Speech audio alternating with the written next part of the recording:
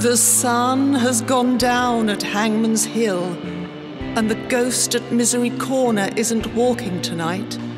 So, welcome to the Weird Tales radio show, your weekly fix of ghost stories, urban myths, witchcraft, magic and folklore.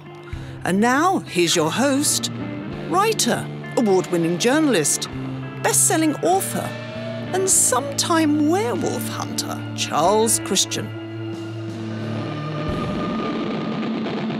Hello and welcome to another episode of the Weird Tales radio show. More weird tales for weird times. With me, Charles Christian. This week we start a two-part interview looking at the mysterious career of Sidney Reilly, one of the more iconic characters in the real world of spies, double agents and espionage. But before we do, we need to talk about Mother's Day and take another dive into the frequently confusing world of international traditions. Here in the UK and also Ireland and curiously Nigeria, Mother's Day takes place this year on Sunday the 14th of March, which, depending on when you catch this show, is either this coming weekend or the weekend that's just gone. But in the United States, Canada, Australia and about 95 other countries around the world, Mother's Day takes place on the second Sunday of May, which this year is May the 9th. So, why the difference?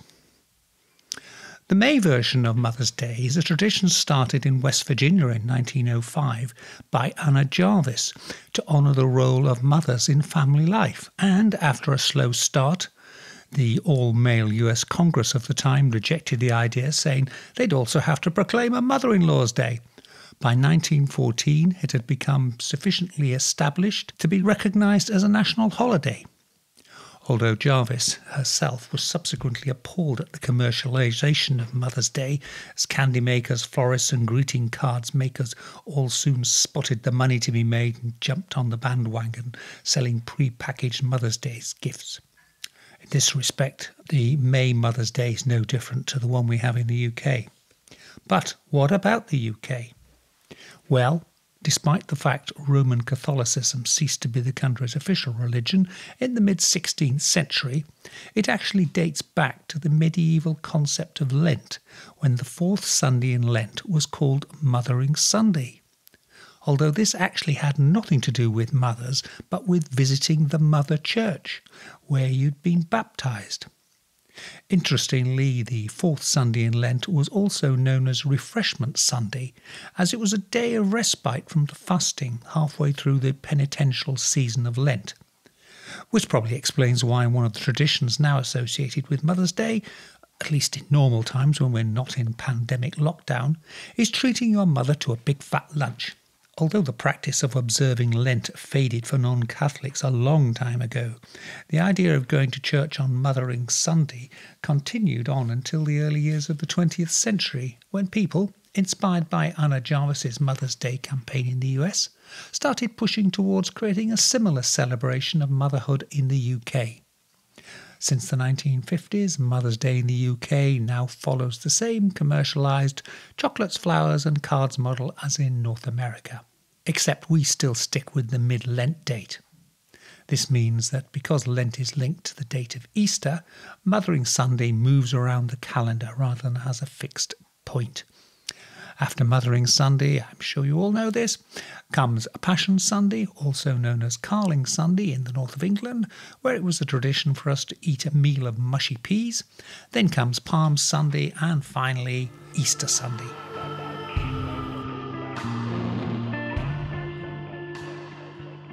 So let's get on with this week's interview, which sees the return of Richard B. Spence as our guest. Richard was last on the show in December when he was talking about the espionage career of the great occultist Aleister Crowley. This week, and next, we are looking at the frankly incredible career of Sidney Reilly, an international master spy from the first quarter of the 20th century. Was he working for the Japanese, the Russians or the British? Or was he working for all three and double-crossing all of them? Did he nearly end the Russian Revolution before it began? And how on earth did he get involved with the Voynich Manuscript? Richard Spence is an American historian, professor of history at the University of Idaho. He specializes in modern Russian, military, espionage and occult history. He has produced biographies of Sidney Reilly and of Aleister Crowley. And he's been interviewed for various documentaries on the History Channel and is a consultant for the International Spy Museum in Washington. His book on Reilly is called Trust No One, The Secret World of Sidney Reilly. Incidentally, for those of you with long memories, you may recall that Reilly was once the subject of a very popular TV series called Reilly Ace of Spies, featuring a young Sam Neill in one of his earliest starring roles as Reilly. Although the real-life Reilly was nowhere near as good-looking as Sam Neill, he was a notorious womanizer. My pleasure to be talking to Richard Spence, and this time we're talking about Sidney Reilly, who possibly is better known in the UK as a result of a TV series frighteningly nearly 40 years ago with Sam Neill called Reilly Ace of Spies. But he was also very popular in the tabloid newspapers. And he's one of those people involved in a what-if moment. What if his coup attempt to assassinate Lenin and Trotsky had happened? Would that have changed world history? And would the Russian Revolution have collapsed before it really got going? Richard, what got you interested in Reilly? Well, just like you mentioned, and with so many other people, it was catching that, what was it, about a 1980 TV series, Reilly Ace of Spies, that, seems to have pretty much jump-started Sam Neill's career. Mm-hmm. At least in the States. I don't think anybody had ever heard of him before then. Yeah. And at that time, I was still a graduate student at the University of California, Santa Barbara, and I was wrapping up my PhD. And one of the things that I had studied, my area of interest was that whole Russian revolutionary period. And it was fascinating to me because I'd never heard of these people. They'd never really come up. Yeah. And what really intrigued me in watching this series wasn't so much Reilly himself initially. And in fact, my first feeling about it was that he was a fictional character plugged into an historical situation. Mm-hmm. I was wrong about that. But the one person that intrigued me the most was one of his, an historical character, is one of his accomplices in much of the series, a guy by the name of Boris Savinkov. Mm-hmm. And Boris Savinkov was a very real Russian revolutionary and political figure. And again, what interested me about him is that in the history that I had read and was acquainted with, Savinkov was pretty much written out of it. And that got me interested in him. That eventually led to that was actually the topic I wanted to do my dissertation on. And here's an insight into higher education. When I approached one of my professors about that, they go, well, Savinkov is an unimportant figure because nobody else has written about him. If he was important, someone would have written a book about him. So you should do something else. That was very bad advice. Yeah. And Savinkov turned out to be a fascinating figure in his own right. And I did, even though it wasn't my dissertation, as soon as I got my PhD in hand, I turned around and wrote a biography of Savinkov. And that's what got me really interested in Reilly. Righty-ho, yes. Because Reilly was, he sort of, ran Savinkov around like a dog for much of their relationship. He was clearly the dominant figure in it. And, Savinkov was, after 1917, although he had been an anti-czarist revolutionary prior to that, he then became a fire-breathing anti-Bolshevik. Mm-hmm. And therefore, Savinkov was constantly roaming around between Paris and London and Berlin in the early 20s and the whole period between about 1919 and 1924, constantly trying to raise money or get support to raise an anti-Bolshevik army.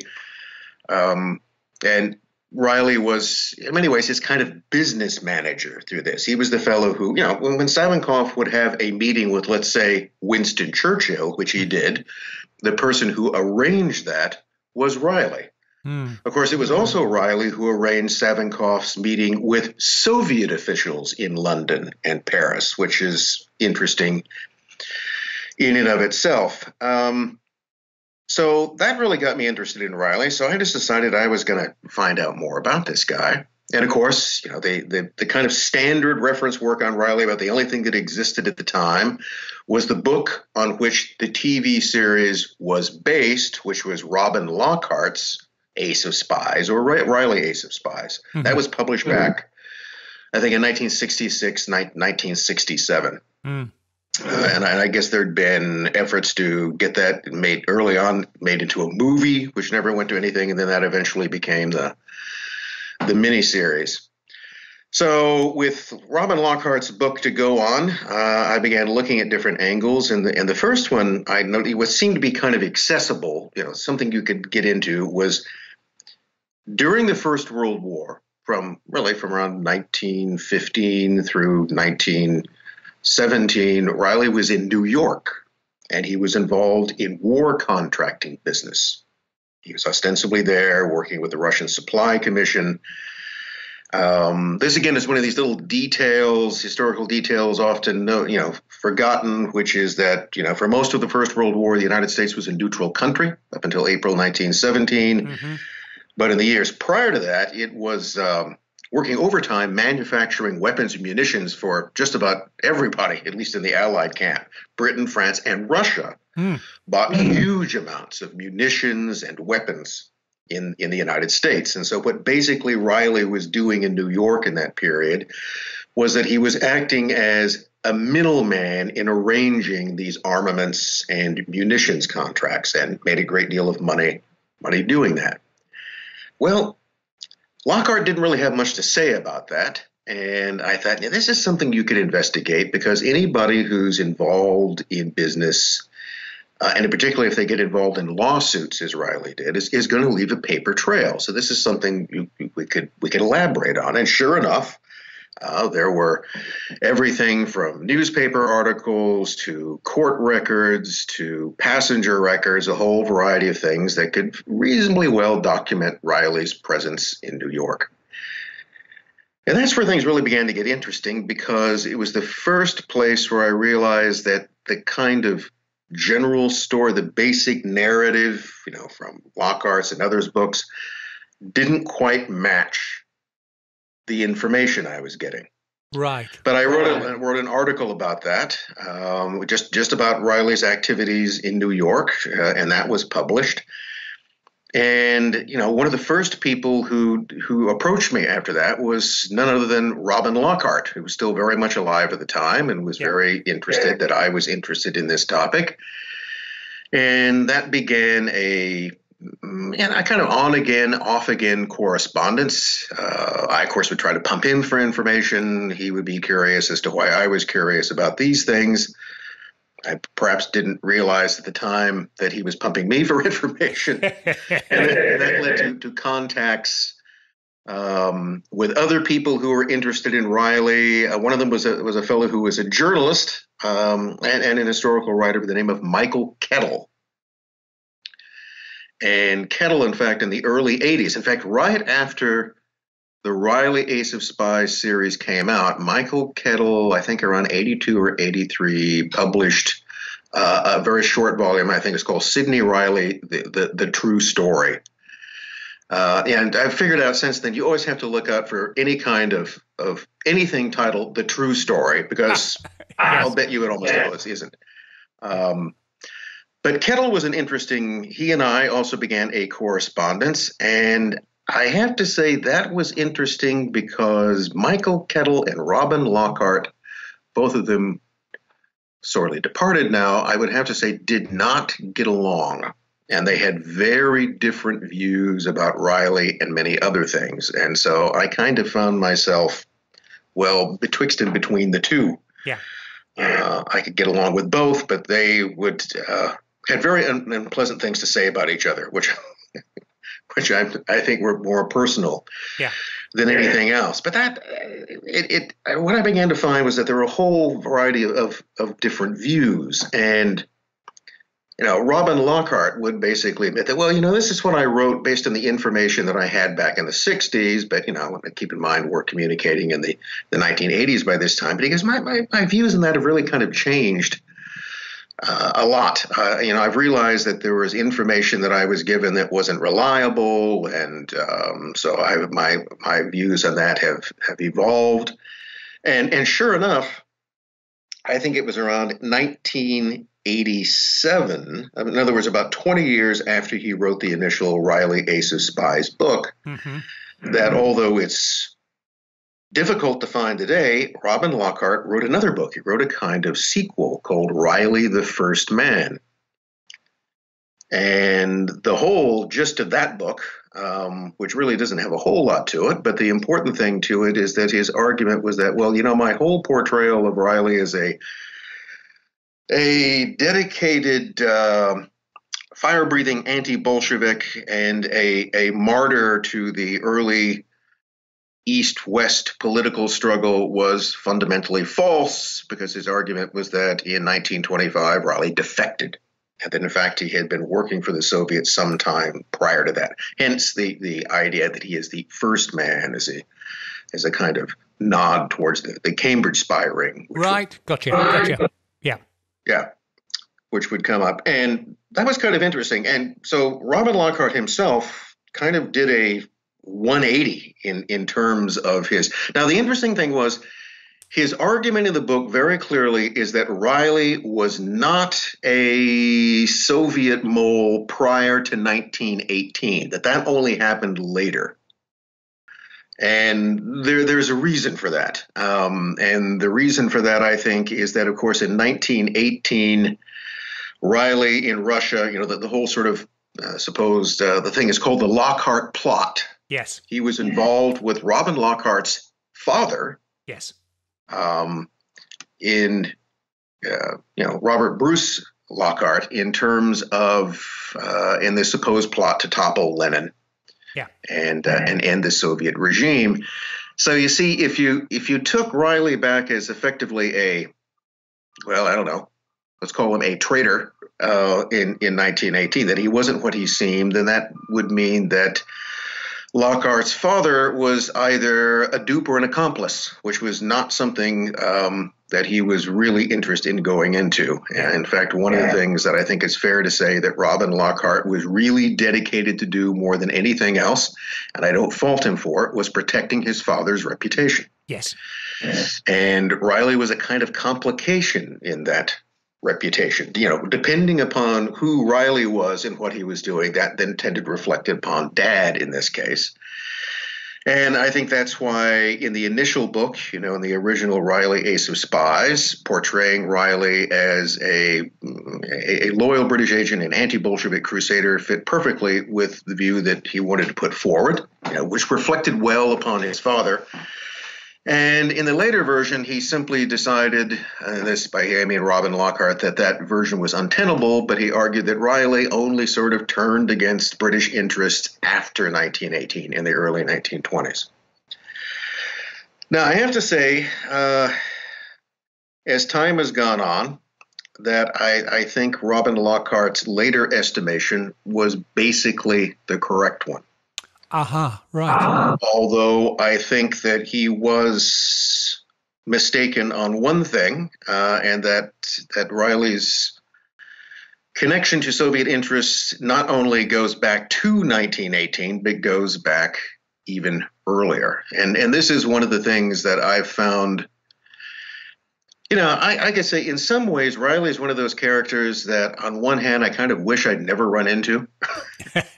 And yet on the other hand, I'm very glad that I did, because it was an entree into a whole kind of historical basement or series of interlocking basements, this whole kind of historical underworld that I'm not sure I would necessarily have been able to discover in the same way without him. And yet the other thing about him is that the fellow is a constant enigma. in terms of trying to figure out, when you're trying to piece together a person's life. And I've for some reason, I've fallen into writing more biographical works than anything else. You have to develop some sense as to who this person is. Yep. You have to, at some point, imagine that you have a kind of insight into their thinking, that you have a kind of connection with who that person is. So, for instance, going back to the first biography I wrote, the one on Boris Savinkov, the Russian revolutionary and then counter-revolutionary who was an associate of Reilly. In Savinkov's case, I fancied that I eventually did have some kind of insight into his mentality. I could see the world, or at least I could believe that I could see the world in the way that Savinkov would see it. With Reilly, that kind of certainty never has appeared because he's a kind of chameleon. And it's very clear that he played a variety of roles in the same way that he assumed a variety of identities. I mean, let's go back to the basic fact here. Sidney Reilly wasn't really Sidney Reilly. Mm-hmm. Right? Sidney Reilly is an artificial identity, more or less just, created off the shelf through a passport he was given in 1899. And that's how Sidney Reilly was created. But that's not the name he was born under. That's not even who he was all the time. It's one of the things I would find later in sort of, in putting together a bigger picture of Reilly's life, that there are periods, sometimes there are a few months, sometimes there's several months, but usually you can kind of document where he was or where he's going, his travel, but then he'll just disappear for a while. Mm-hmm. And it's one of those things that sort of raised the question in my mind is that was there an alternate identity which is going on? That is, in certain periods, did he simply stop being Sidney Reilly and then become or resume being someone else? And, that's a question that I still, he certainly did that on a variety. There were any number of names that he used. He was quite capable of coming up with separate identities if he wanted to. But I'm not convinced that I know all of them. Right. I still have this haunting suspicion that there's another identity for this fellow, maybe his real one, which remains elusive, that was always running at the same time that he was operating as Reilly. So that comes down to this real question: is who was Reilly really? And he's not Reilly. That's an assumed identity. Yeah. His original name, if you go back again to Robin Lockhart's work and you look at others, is that, he began life essentially as born into a Russian or Polish Jewish family of the Rosenblum, that he was Sigmund Rosenblum. And in fact, when he first appears in the UK in 1894, he was there at least that early, that's the name that he's using. He's operating as Sigmund Solomon Rosenblum. And you can find that there really was a Sigmund Solomon Rosenblum, and he had a whole family, and he had sisters and parents and grandparents. And it's not a question as to whether or not Solomon or Sigmund Rosenblum existed, but whether that was Reilly's original identity, or whether, as I now suspect, it was simply the first identity that he stole. Aha. See, today we talk about identity theft is fairly common, but it's always been around to one degree or another. And in fact, in the past, if you go back to the pre-digital age, you go back to the late 18th century, it was relatively easy to pass yourself off as another person. So it's one of these things that you can find a documented history of Sigmund Rosenblum, where he was born, who his family were, up to about adolescence or late adolescence, up to about university age. Mm-hmm. But then one of two things happened. Either he in some way eventually transforms himself into Reilly in 1890, or he disappears in some other way. because in Reilly's background, as much as I can put together, the two don't mesh. I suppose what I'm trying to say is that if you assume that these are the same person, the locations of birth, for instance, don't really mesh. Everything, every other bit of detail that you can come up with, every other suggestion, hint, all suggest that Reilly's origins are in or near Odessa. Now, Odessa is today in Ukraine. Then it was, back in the 18th and 19th century, it was part of the Russian Empire. Whereas Sigmund Rosenblum's origins were in Poland, near Warsaw. Now, they're in two very different parts of the country. Yes. Yes. And there's simply factors about those I can't quite reconcile. So my suspicion, I can't prove it, but I would say that my very strong suspicion is that Reilly, who wasn't, of course, really Reilly, wasn't also originally really Rosenblum, that was an identity which he assumed when he went abroad, or at some point when he went abroad. And it's not clear when that happened. Yeah. So one of the places that he ought to show up, this gives you an idea of the kind of conundrum you come across. Presumably, when Rosenblum went abroad, and one of the things that we know that he was connected with by the time he reached Britain in the mid to late 1890s is that in addition to being a chemist, a point I'll come back to in a minute, and a fairly successful one, he was also involved with the Russian emigre revolutionary underground. That is, in London, he was connected to people who were part of the anti-Tsarist political emigration. So he was a political immigrant to some degree, or at least he had presumably revolutionary sympathies or anti-Tsarist sympathies, those being pretty much the same thing. Now, what you would assume is that the Imperial Russian secret police, then known as the Okhrana, who were very good at their job, their whole reason to exist was to keep track of political opposition both within Russia and abroad. And therefore, one of the things that the Okhrana had in this period was a thing called the Foreign Agency, the Agentura, which was based in Paris, but had sub-branches in London, Berlin, Madrid, even in places like Topeka, Kansas. Okay, they had agents and informants all over the world. They had informers embedded within all the emigre groups, and they kept tabs on them, and they had a gigantic card file of all of the names and suspects that came up. The Okhrana were very good at their job, and they had an excellent sources of information. So you'd have to assume that if Sigmund Rosenblum was in any way involved in revolutionary activity abroad, he would show up in that card catalog. And he doesn't. There are a few Rosenblums in it, but none of them.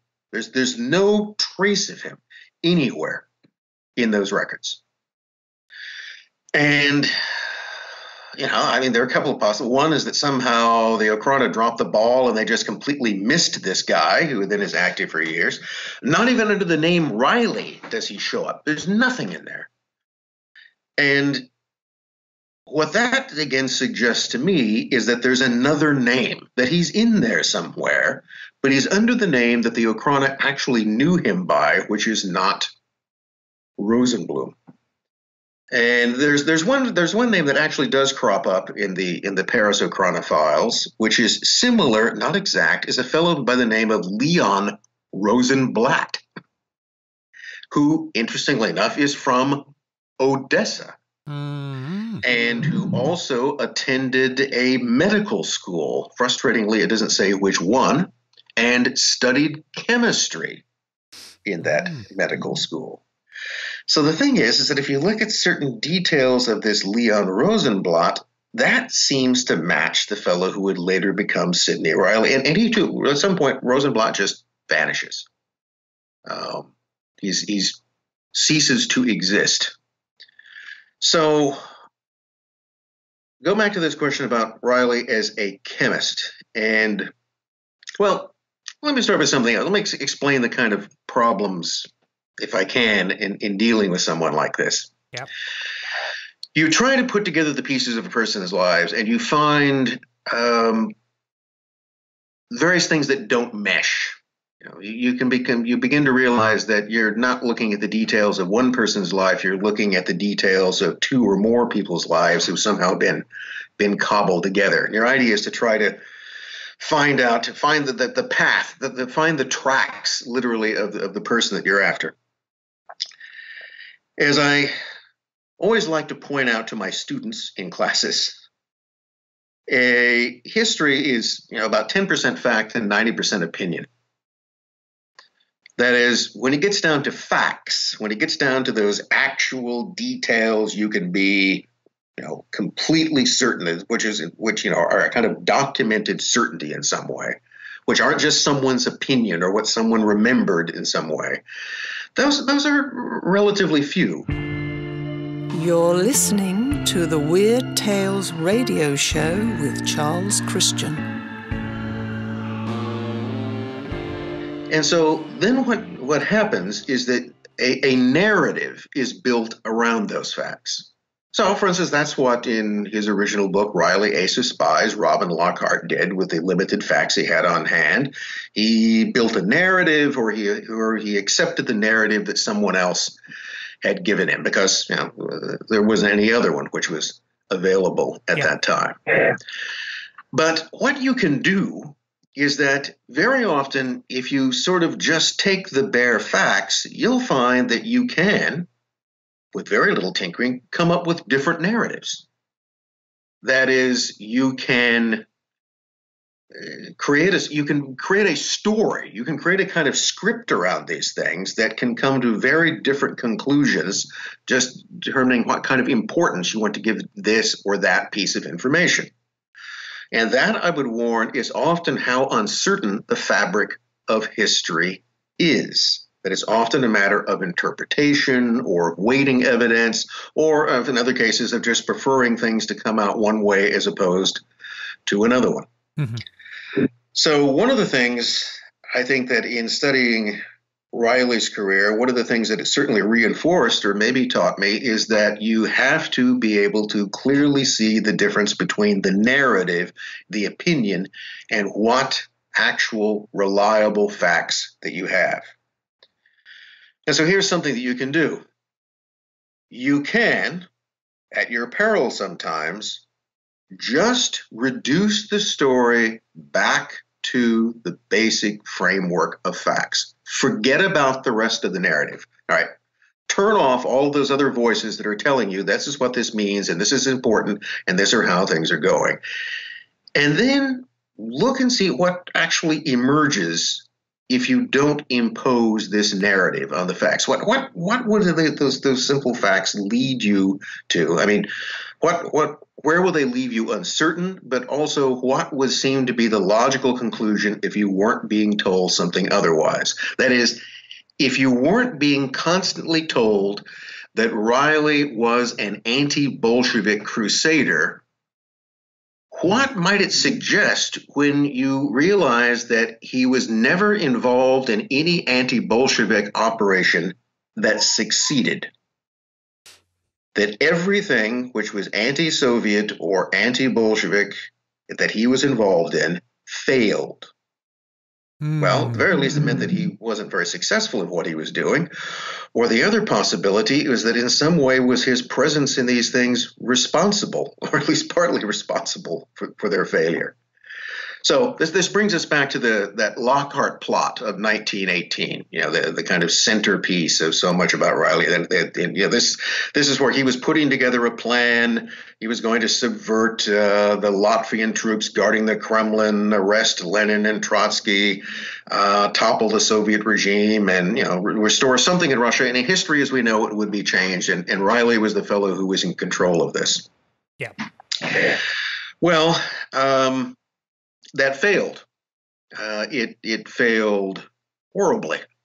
It basically managed to the plot, rather than toppling Lenin and Trotsky ended up effectively destroying most of the Allied intelligence gathering apparatus in Russia. And it did so by incriminating everybody. Okay, what you got was a kind of half-baked plot into which the British, into which the Americans, and in which the French were all drawn. And what it ended up doing was compromising every single one of their agents. Yeah. Therefore, what it produced was seemingly exactly the opposite of what it was intended, unless, from the standpoint of Reilly, that's what was intended. See, this is where you can create these very different explanations for what happened. So, was it just bad luck that the plot failed, or was it all really just a provocation designed to draw people in, compromise them, and then expose them? Now, the thing about Reilly going back to the beginning part of his career, which in some ways I find still the most interesting, because it's when he sort of appears, it's sort of the birth of this person. He was, as I mentioned before, a fairly accomplished chemist. So the first real place I can find him that he shows up is in September 1894. He is living near Bristol, not in London. He's living near Bristol, and he is a chemist employed by the Polysulfan Soap Company. And he comes into the public record because in September 1894, Sigismund Georgievich Rosenblum is assigned a patent for the purification of animal fats to be used in soap manufacturing. Okay, that's not particularly sexy, but that's where he first shows up. Which also tells you that he'd probably been there for a while. In other words, he had been there working for at least some period of months, so you could put so he's probably been there since earlier in 1894. And that's interesting because that's about 2 years earlier than what I had been able to find before, which was his membership when he then became a fellow of the Chemical Society in London in 1896. And then in the following year, he becomes a fellow of the Institute of Chemistry in London.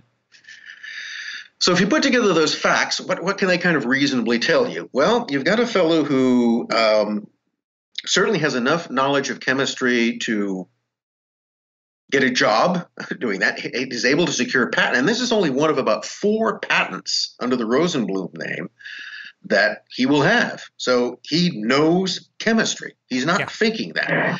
And if he knows chemistry, he had to have some kind of education somewhere. But that's one of those things that is still a mystery as to exactly where he obtained his education or under what name. But now you can see why that Leon Rosenblatt name, who was studying chemistry at an unnamed medical school somewhere on the continent, becomes so interesting. So the future Sidney Reilly did have a legitimate background in chemistry, and he was fairly successful at that. Yes. By 1897, 1898, he's now changed his employment is with a thing called the Commercial Ozone Syndicate. And that, again, was largely involved in creating compounds that were involved in things like water purification, one of the things that ozone was used for early on. And then you find him as an employee for this Commercial Ozone Syndicate, which is headed by a retired Indian Army officer, a fellow by the name of W.J. Engledew. And but also people who are involved with this are a fairly noted chemist by the name of Samuel Riddell, that Rosenblum would actually co-patent a process with. And the most interesting person involved with that company was Professor Julius Levkovich. So why was Julius Levkovich interesting?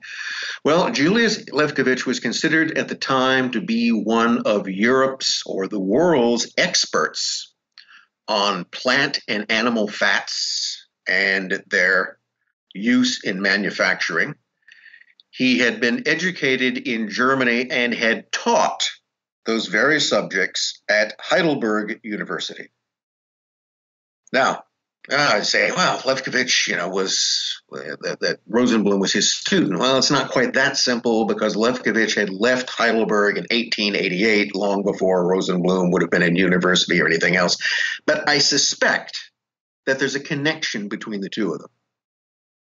That Lefkowitz is probably in some way responsible or instrumental in bringing Rosenblum into this company. So, but this is the kind of early portrait you get. You get someone who's essentially a chemist, a scientist in some way, and who has actually manages to patent procedures. And you could imagine in some parallel universe where he simply goes on to have a fairly successful career in that. So what leads this chemist, a person whose expertise is in the purification of animal and plant fats for the use in soap, what leads a soap maker to become this future ace of spies? Well, the thing you find is that Rosenblum apparently has a double life. And that double life involves, again, his political activity. And that political activity is radical, even revolutionary, anti-czarist. And he is involved. There is a very important figure sort of in the Russian revolutionary movement. They're kind of, sometimes called the Sherlock Holmes of the Russian Revolution, as a fellow by the name of Vladimir Burtsev. And Vladimir Burtsev is a person who I've been acquainted with in many ways, and Vladimir Burtsev was nobody's fool. Not that he couldn't be fooled, but he was a very astute observer of people, and he was quite careful with his statements. So Burtsev is fairly reliable, or at least more reliable than most in his opinions. And Burtsev later would clearly remember that around 1897, he met Rosenblum in London, and that Rosenblum was then an assistant to another emigre from the Russian Empire by the name of Wilfrid Voynich. And Wilfrid Voynich he would make his career as a rare book collector, or more in some cases, the discoverer and purveyor of rare books. Yes. And today, if somebody thinks the name Voynich sounds vaguely familiar, Wilfrid Voynich is today probably most closely connected to a thing called the Voynich Manuscript, which is this very mysterious 14th, 15th century, nobody's exactly sure, manuscript of illustrated pictures and people, and written in apparently a language that no one has ever been able to decipher. And so anybody who's interested in that can simply look up the Voynich manuscript. But this is the thing that Voynich claims to have found. And I'd have to say, as an aside, my whole theory about the Voynich manuscript is that it's really a very well done experiment in forgery. And that's the reason. It's simply to sort of see what you could put across. And then you find out that it's around the same period that what role did Rosenblum, the chemist, what was his role in this? Well, remember, he is a chemist with an expertise in plant and animal fats, which are very important in producing what? Pigments, inks, colorings. One of the things that if you're going to reproduce or you're going to forge some older manuscript, you got to make sure that the ink and the paper match. Yeah. And Voynich paid careful attention to those things. So you find out in the same period that Rosenblum gets a reader's card for the British Library. And what subjects was he interested in? Well, ancient pigments and medieval pigments and tapestries. So what that revolves around to is that the thing that Rosenblum and Voynich were involved in was in counterfeiting Russian rubles. Okay, that's one of the things that the Okara eventually actually caught on to, that there was a counterfeiting ring of Russian imperial currency in London. And that basically was exposed, came under too much attention around 1899. And that's when Reilly gets a new passport, and rather Rosenblum gets a passport in the name of Sidney George Reilly and disappears to the Far East, gets out of town as fast as he can, because he apparently got caught in something. Right. Because it was my understanding that someone involved with the British Secret Services assisted him getting the passport, and may even have, he got it when he got married, I think, didn't he? And well, he got married. He married a woman by the name of Margaret Thomas in August 1888, and he gets the passport the following June, in June 1899. Yes, the person who got him the passport, it's pretty clear. In fact, I think at some point he admits it, is William Melville. And William Melville was, basically head of Scotland Yard, had earlier been head of, the Irish branch, Melville himself being interestingly Irish. So, Melville was a fellow who sort of cut his teeth in Scotland Yard battling the Fenian menace, and then went on to battle the anarchist menace, and was really sort of at the height of his influence in 1898, 1899. And what he did is that he employed Rosenblum as an informant. Mm-hmm. And this gets into, we were talking before about the kind of subterranean world of connections and interconnections. Yeah. Here's the kind of lay of the land in that period. In the 1890s, the British Empire and Russian empires were, on a global scale, rivals, very serious rivals. But on the other hand, there were also occasions when their officials or representatives of those two groups could cooperate. And one of the things that both empires faced was what was assumed to be the threat of political radicalism. So remember that Melville in London was obsessed with the anarchist threat. Mm-hmm. The Tsarist regime was, of course, obsessed with a revolutionary threat, which a good part of which was influenced by anarchism. So there was a way to cooperate there. And what happened, and you can find this in the Okhrana records themselves, is that they would share assets with each other. That is, you would have the same person who would be working both as an informant for Scotland Yard and as an informant for the Okhrana, because they're both essentially informing on the same people. Right. And that's what Rosenblum was doing. So he was working with Voynich, but he also was ratting out his activities to both the Russians and to Melville. So there was a certain convergence of interests. Yeah. It's one of these terms I've become particularly fond of, because it does a lot to explain relationships that you don't explain through things like friendship. Okay, very often what happens on this kind of level is that there is a convergence of interest. Simplest way of thinking about it, you and I both have the same enemy. Now, we don't necessarily trust or like each other. Mm-hmm. But in fact, we may thoroughly mistrust and dislike each other. But for the time being, we have a common problem that a certain limited degree of cooperation between the two of us can be mutually advantageous. We can go back to cutting each other's throats tomorrow, but today we're going to cooperate. And that was the kind of relationship that Melville had with his counterparts in the Okhrana in Paris and their operatives in London. He knew who their people were, and he let them operate and shared assets back and forth.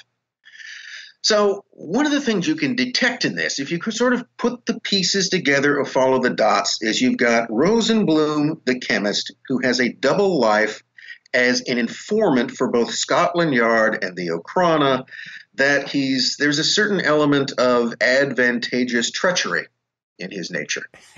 Yes. So that should tell you about something in terms of trying to figure out what his true allegiance were. And this is why later comments by people who encountered him, say, during the First World War, was that, this is a fellow who's very bright and he has lots of information, but he's completely unreliable. Okay. Because he will take any situation and he will exploit it to his advantage or to some other advantage. In other words, he's untrustworthy. Yeah. He's knowledgeable but untrustworthy, and you can use him, but you have to use him very carefully because he's trying to use you at the same time, and you have to be constantly aware of that. William Melville himself is that's a whole topic on its own in some ways, but Melville is probably the guy who has more to do with the founding of modern British intelligence than just about anyone else, because he would retire. He was a very accomplished schemer. That's one of the things that he had learned in his years in Scotland Yard. And then in 1903, he retires rather abruptly, and then turns around, I think the same day, and opens a private detective agency. Except it's not really a private detective agency. It's still working for the British government, but now it's doing so as a kind of contractor. Mm-hmm. So that's one of the things that sort of harkens to things today. Governments, modern governments, British, American, everybody else has both their regular intelligence agencies, but then they also have intelligence contractors. People, what are essentially private firms who are contracted to do anything from signals intelligence or other things that nobody wants to talk about. Yeah. And one of the reasons why that can be handy is because when things are done by private contractors, they don't generate government documents. They don't generate things that could be possibly exposed later on through pesky Freedom of Information Acts. And also, to a certain degree, they're deniable. Yeah. Right? Yeah. And that's one of the, so you can, back at the beginning of the 20th century, you can see it. Melville quit Scotland Yard, opened up a private detective agency, but the private detective agency is still in full communication with officials in the British government. And then in 1909, 6 years down the road, when there's going to be a major overhaul in British intelligence, where what will become MI5, MI6 are first created at the creation. Who is there giving advice? William Melville. Mm-hmm. So in fact, today I think he's generally given credit for being the guy who created MI5 as kind of an extension in some way of his private agency, but also had a tremendous amount of influence on foreign intelligence as well. So I think his encounter with Rosenblum, the future Reilly, was very important, not the least of which it was Melville who apparently, for whatever reasons, as Rosenblum became too exposed, as his presence in Britain became too complicated, probably because if somebody arrested him one way, it was going to expose other people, Melville gets him a new passport, sends him off to China, all the way to the other side of the world. Mm-hmm. So what does he do once he gets to the Far East? He goes into business. So here you got now the Reilly, he had been a chemist, a professional chemist, off in the Far East as the newly minted Sidney George Reilly. He becomes a businessman. And so you find that by 1900, he's in Port Arthur, a Russian-controlled port in China. Mm-hmm. And he's in business with a fellow by the name of Grünberg, and they have a company. They're taking out ads in newspapers. I mean, this is how I found out. I went through the Straits Times and other English language newspapers, the North China Herald that would come up. And here you find advertisements for Grünberg and Reilly, general merchants and purveyors and stevedores. Okay, they basically they imported and sold everything they could in China, and they had other branch offices in China. They expanded outside of their base in Port Arthur. So an ongoing mystery here is exactly who R.A. Grünberg, Reilly's partner in this company, was, because they're doing business with each other for the next few years.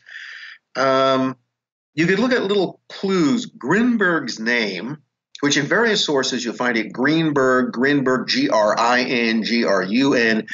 But if you actually look at the company's letterhead on their envelopes, Grünberg is Grunberg, but there is an umlaut, those two telltale little Teutonic marks over the U. So what that suggests to me is that Grünberg was most likely German, because Germans like their umlauts. Generally, when the name gets anglicized or Russianized, that gets dropped. That's one of the first things that disappears, generally just because people don't have typewriters that have umlauts on them. But Grunberg's name clearly had that. So he may have been a German national. I think that's probably the most likely explanation. Not to say there aren't others, but how Reilly.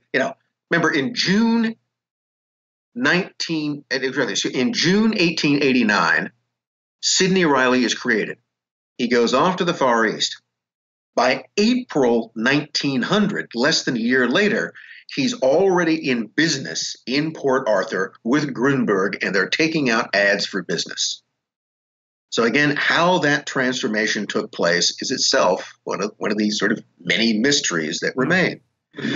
So now I got this fellow who's a businessman, and they deal in everything. They import everything from small arms to timber, and Reilly also branches out. He gets a second job. He becomes a shipping agent for a thing called the East Asiatic Steamship Company.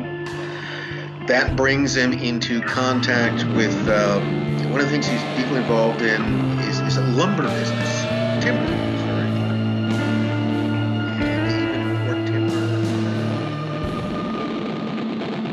Now we're almost out of time. We'll be back with the second and concluding part of our interview with Richard Spence next week. But before we go, here's a quick quote attributed to Reilly. Apparently one occasion when he was in London, he was being introduced to another Russian anti-Bolshevik plotter called Boris Savinkov by Sir Mansfield Smith Cumming, the head of what is now known as MI6, or the Secret Intelligence Service. "I don't believe your paths have crossed," said Sir Mansfield. "No," replied Reilly, "but they've double-crossed."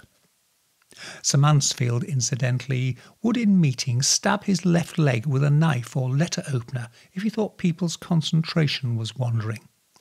This attention-grabbing stunt only worked if you were unaware he wore an artificial leg and he was just stabbing the knife into a wooden leg. Anyway, this is Charles Christian saying thank you for listening in. Please join me again next time. Until then, stay well, stay weird. Goodbye.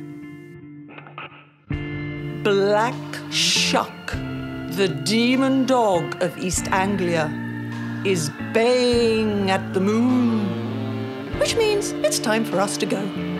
You've been listening to the Weird Tales radio show with Charles Christian, your weekly fix of ghost stories, urban myths, witchcraft, folklore, and the paranormal. You can keep in touch with us online at www.urbanfantasist.com, by email to urbanfantasist@icloud.com, and on Twitter @urbanfantasist. Join us again next week for another edition of the Weird Tales radio show. Goodbye.